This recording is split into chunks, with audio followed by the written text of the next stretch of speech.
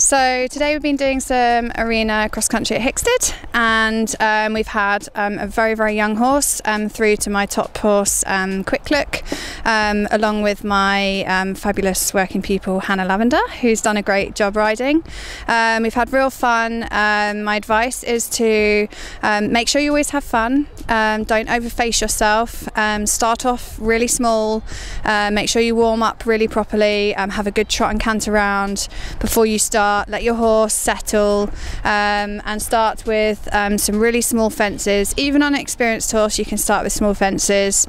Build up slowly. Don't ever overface yourself. If you're overfacing yourself and your heart is in your mouth, then jump a smaller fence, get your confidence back. Some more advice is to always try and trot or canter up steps first, or up a hill first before going down them.